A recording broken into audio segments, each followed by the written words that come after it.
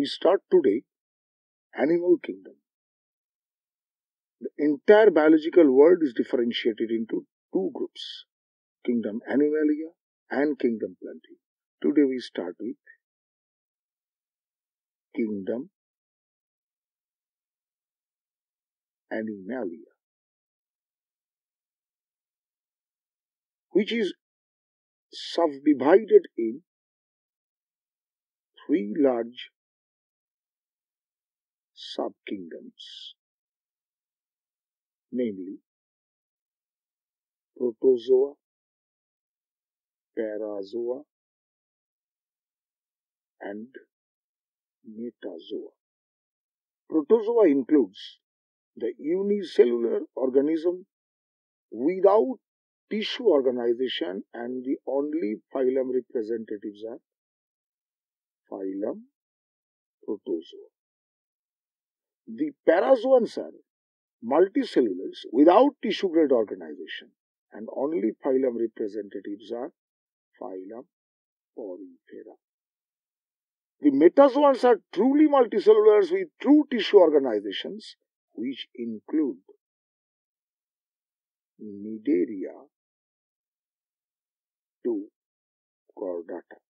Obviously, which includes Cnidaria, Ctenophora, Platyhelminthes, Aschelminthes, Annelida, Arthropoda, Mollusca, and the highly specialized most group as Chordata. We start today with the first gallery of phylum Protozoa. Truly unicellular, hence microscopic. Some of the representatives still may be asked that being microscopic, still they are visible under naked eye.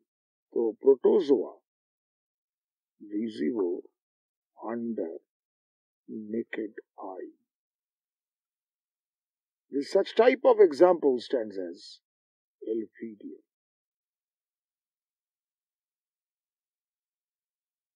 The first point, if it is like this, the second point should be body may be supported by one or many nuclei. So maybe uninucleate or maybe multinucleate. Even some of the representatives are found as binucleate ones. Locomotion supported by pseudopodia, cilia, or maybe flagella in certain cases. It may be a point to be noted here. Contractile vacuole is serving as the excretory structure. The fifth point is again very interesting. Usually reproduces by binary fission, multiple fission, or in peculiar forms of multinucleated ones, they may exhibit a specialized mode of reproductive strategy, which is plasmotomy.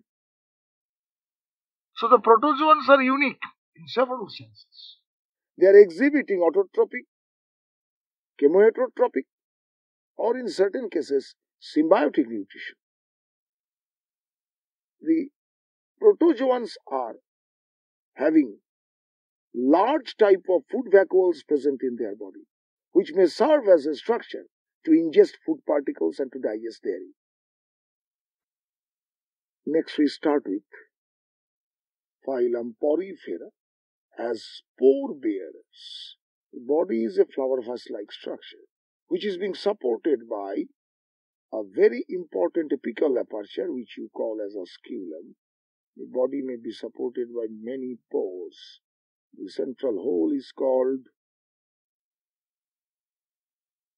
spongiocele. A number of dermal pores you are getting as ostia.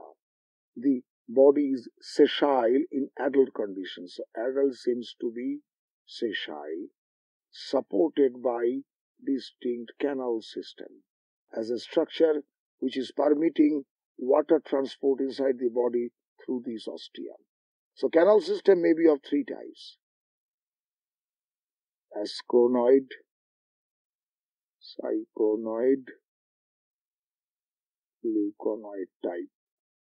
The body is essentially diploblastic. If you ask me what is the meaning of the term diploblastic, the body is being supported by ectoderm and endoderm with mesoglia in between. So you can write here ecto, you can write here endo, and you can write here mesoglia in between, which is a very important structure here. At the same time, these organisms are possessing two distinct larval forms. The larval forms are including parenchyma and amphiblastula. The sponges, usually being very specialized member of the water body, especially of marine origin, used to reproduce by gemule. So gemule is serving as the way of reproduction.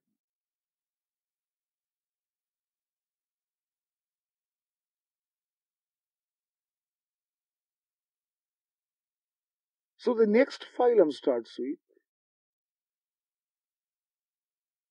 phylum Nidaria. It was once upon a time believed to be a member of Coelenterata. So the term is Coelenteron. But before that we should say they are equally diploblastic like the poriferan groups of organisms. But these Nidarians possess nidoblasts as a distinct prey-catching cell, and the nidoblast may be of penetrant, glutinant, or volvent category. The penetrant ones, they can pierce the prey, injecting some poisonous fluid inside. The glutinant is wrapping the body with a glue-like structure, and volvent is coiling around the prey body with thread-like structure. If all of you remember, the poison is supposed to be hypnotoxin, a paralytic toxin containing protein and phenol, which may be supposed to be a very, very chemically active poison for the small invertebrates. The Nidarians are possessing polymorphic colony. What do you mean by the term polymorphic colony here?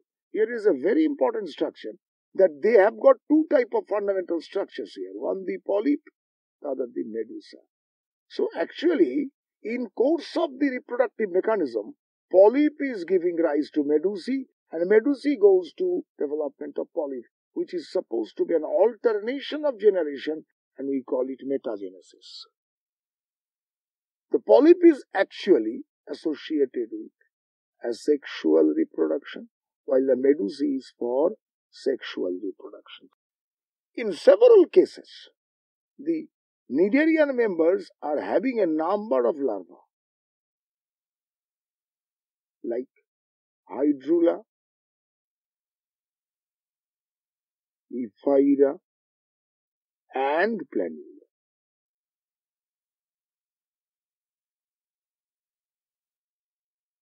For testing your understanding of this lesson and more videos, log on to www.tubelessons.net.